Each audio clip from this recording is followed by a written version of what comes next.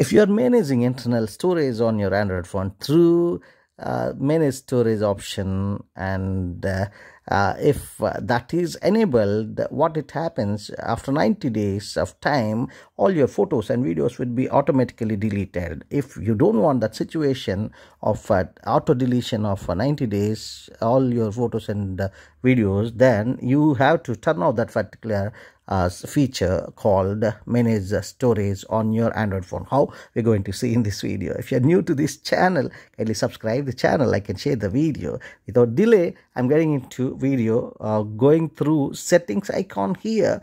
Upon entering into settings, to turn off that particular feature, I had to get into storage first.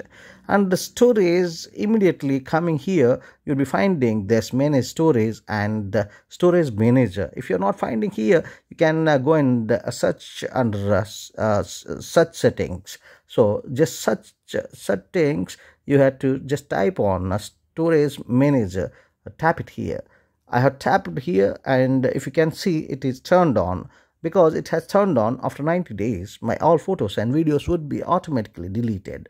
If I don't want this, I can just turn off this, so that now onwards, whenever my photos are stored on my internal storage, it would be there till the time I delete personally from my side. This is so advantageous, right? Thank you so much for watching this video. See you in the next one with more such valuable content in the future too. Subscribe the channel.